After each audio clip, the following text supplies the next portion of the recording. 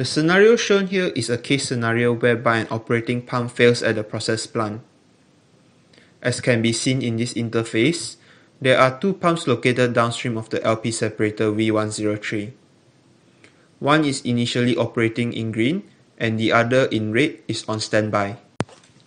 At the start of the scenario, as you can well see, the liquid level suddenly increases even though the pump P104A is supposedly in operation. Now the liquid level will continuously increase if no action is taken to counteract this sudden increase in liquid level.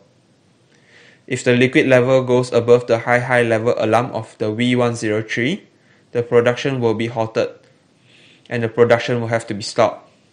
So what exactly is the problem and how do we solve this issue? If you notice, there is a sudden drop in discharge pressure at P104A outlet at the start of the simulation, from 14.18 bar to 10.14 bar. A logical conclusion which can be drawn is that the operating pump has malfunctioned, and this results in no export from P104A. Thankfully, we have a standby pump on site.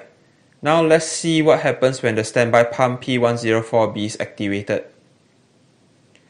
When the standby pump is activated, voila, as can be seen, the pressure at the discharge of the pumps start to increase again.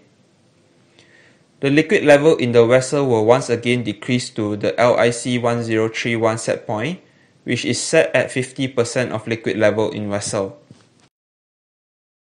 This case scenario demonstrates that troubleshooting skills is essential for day-to-day operation of a process plant, and if proper actions are taken immediately, it will potentially save the plant from being shut down due to mal-operation of a single process unit.